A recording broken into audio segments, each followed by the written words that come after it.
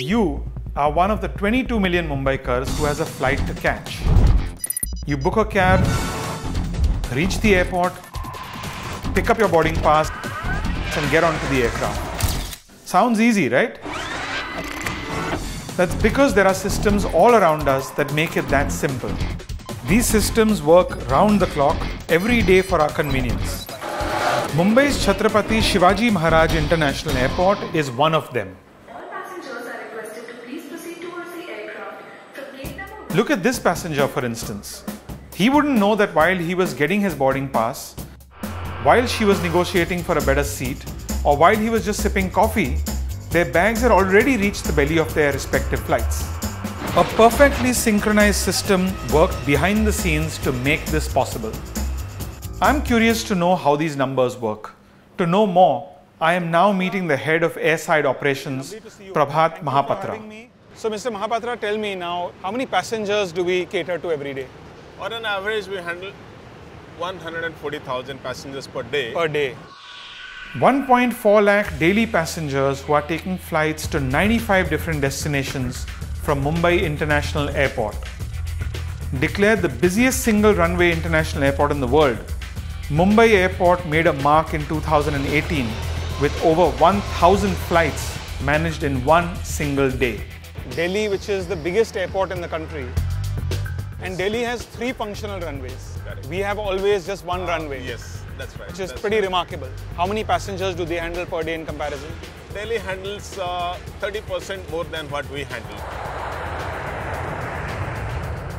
What is the difference between Mumbai and say Gatwick? Because both are single runway airports. Gatwick has a parallel runway, whereas in Mumbai, we do not have the luxury of a parallel runway. We have 2 runways which are intersecting Like a cross. like a cross. The space that Mumbai offers can accommodate only a crisscross runway, making only one of 2 runways operational at any given time. So something happens to the main runway, we will have to switch out the operations to the secondary runway, and if something happens on the intersection of the runways, the airport is completely closed. Both runways are dysfunctional. One runway, 1,000 flights and 24 hours. Do the math. It's 2 flights for every 3 minutes. The entire pressure of making these numbers work is on the ATC. So this is the super efficient system which enables us to take so many flights a day without any hassle. They are few and they are busy. There's so much stress in this room, it's best not to disturb them. These are the air traffic controllers that handle the traffic of almost 2,300 flights every day. 1,400 planes of overflying traffic and another 900 to 1,000 planes that actually land and take off from this airport.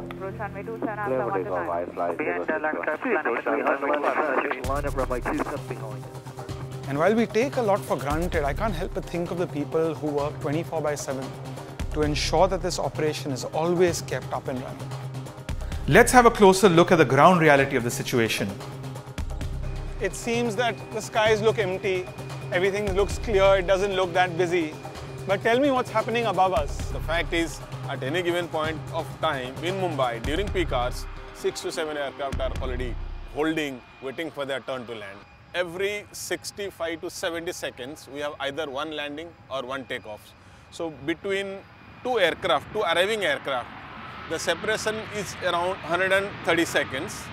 Out of 130 seconds, like the one which has just landed, it takes almost 50 seconds to vacate the runway. Right. In that 50 seconds, the departing aircraft is lined up. In the next 40 seconds, it's airborne. So 50 plus 40 is 90. Right. So you are left with another 30 to 40 seconds for the subsequent runway. So that's how close it is. We have just seen one aircraft taking off. Right.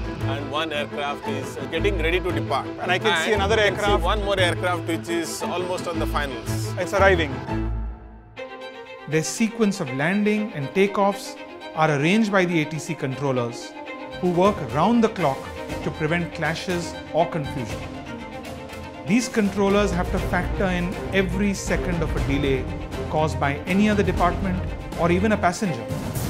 Sometimes there's small little delays. A passenger shows up late. Baggage handling machine conks off. What impact does that have on the overall operation?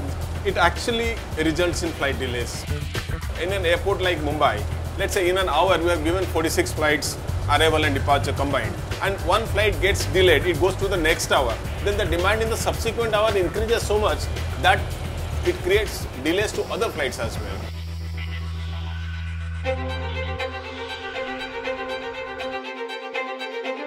I thought multitasking in my workplace was challenging. But when you actually look at all the complexities, the precision that goes into managing an airport efficiently, smoothly, safely, I think the least you and I can do as passengers is ensure that we get to the airport in time for our next flight.